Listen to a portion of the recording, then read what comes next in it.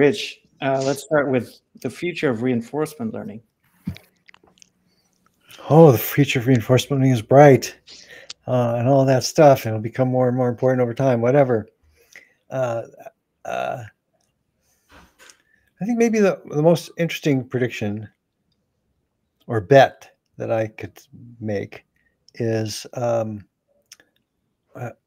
be sort of like Archer, skeptical of the chain of thought, the linguistic chain of thought as a means of reasoning.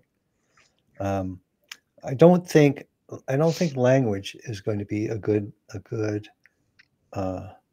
representation or a good language for reasoning. I think this is the hope of the large language models, is that, if we can talk like people, then we can reason like people.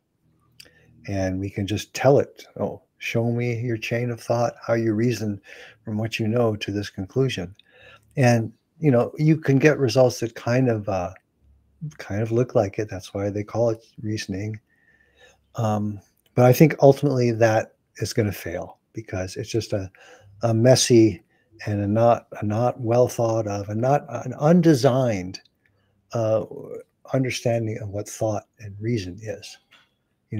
Say what you will about the limitations of symbolic logic. It's a clear understanding of what reasoning is, and how you deduce some facts from other facts.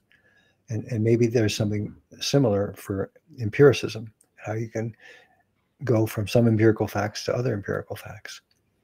So the importance is that there's a theory, or there's an understanding of how the reasoning works.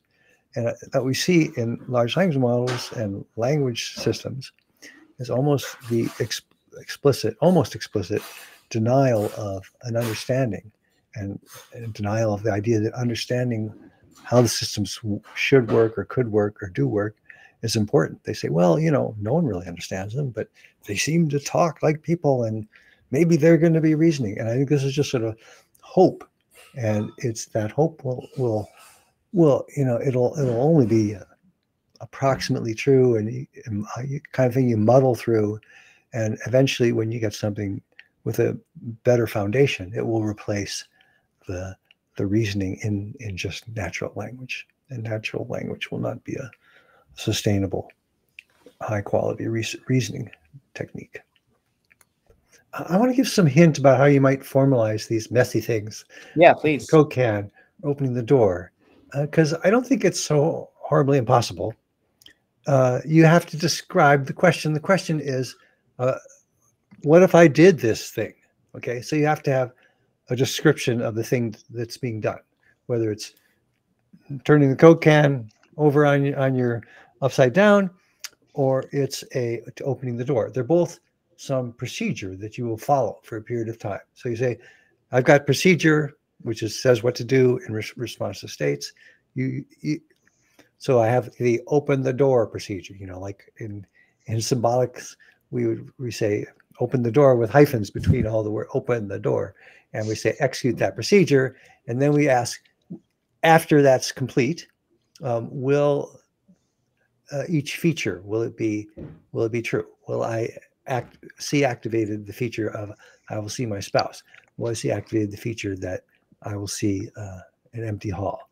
Right? So you just have a procedure, and you're asking that at the end of it, will this feature be true or false? And you could ask that for a whole mess of features. And so, and then you've made it formal. It is kind of formal. There's a well-defined procedure, and you're asking a question about what will happen at the end of it. And the answer is not going to be formal in the sense that there's going to be a logical answer, but there's a well-formulated question and have a statistical answer. But you need, presumably that feature. Isn't that a symbol? And it's interesting to think about the relationship between features and symbols, because a feature is a thing that has a value. Maybe let's make it a binary value. So it's a predicate. A predicate symbol, signal takes a value at each point in time, right? It may be true of the current state, or not true of the current state. And And then it's very much like a symbol, like a proposition as a first order or something, right? It's just true or false in each situation.